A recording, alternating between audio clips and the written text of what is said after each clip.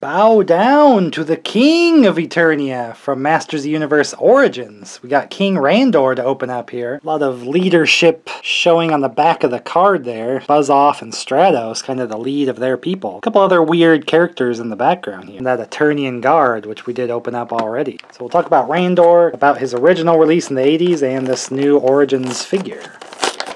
Naturally, I end up with the wordless mini comic. Randor was a later 1987 release. I guess the king was a hard enough sell. No queen, but we could get an approximation of a queen, Marlena, in this line, because I'd like to have this set. Same weapon as Whiplash, so not an exclusive kingly scepter by any means, but a nice gold. I think the original might have varied in its color, maybe darker, or maybe just age has changed the color of them, but a fairly good shiny gold, better than the Tila and Zoar gold by that standard. I believe the crown here is set in, definitely glued in. He has the old classic face there, nice beard. He does have removable chest armor. Not now, son. I'm looking for He-Man. He's a colorful king, but here's kind of the first downgrade, I would say, from the original having a cloth cape, and this has a plastic one.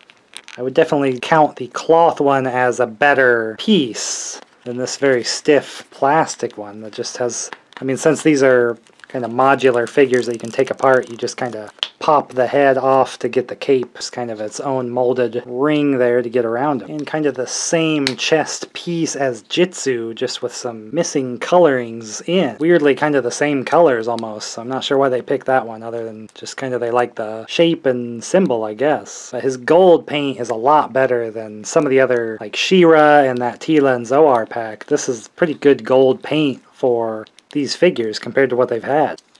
Just the one hand to hold the staff. Foolishly only got one Eternian guard. I need to get a second one at some point. I'm going to have two guards flanking it. Having not had the original figures as a kid, I kind of thought Whiplash might have came with this axe kind of weapon. But he and Randor have the same spear, just in a different color. So a later figure in the original line, we got him here, just like they kind of did Scareglow very early on. Getting some royal family, maybe a little bit of a hint toward the Eternia playset with the King of Eternia. But I would like to see an imagining of Queen Marlena just in the line of what it would have looked like, maybe, you know, maybe not 100% like the cartoon even, green, but just something to match this, that you have the king and queen. I dip into some imaginary things, because I kind of like how Origins is just kind of supposed to be improving the originals, maybe doing some things that the originals didn't have, but here we kind of have the first downgrade. Starting to get cheap, we got just a plastic cape.